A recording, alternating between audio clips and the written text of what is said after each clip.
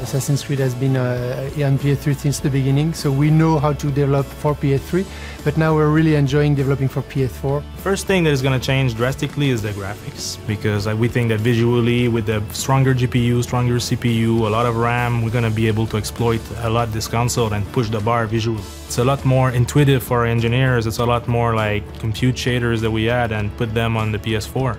And all these new techs that we're pushing are natively fitting in the PS4.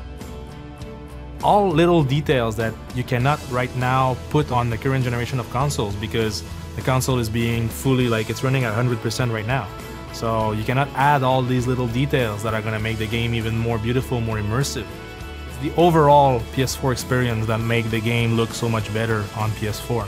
I think definitely the share button is something really, really cool, because now it will allow us to keep the single player experience but make it connected. We're trying to blend more together, your friends are still there even if you're playing in single player. You don't necessarily want to play multiplayer, you don't necessarily want to fight against another player.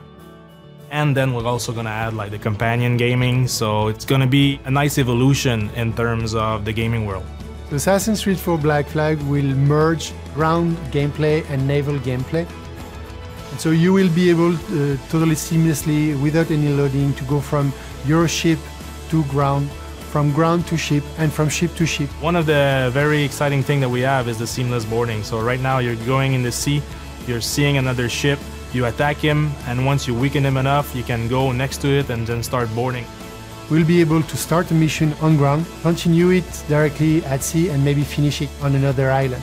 And this type of experience, of missions, is totally new in the brand. The beauty of working with Sony, honestly, on this console for this generation was the fact that it was built for the game developers, and to be really honest, Sony fixed all the issues that could have been there on the console. And right now, I think it's up to us.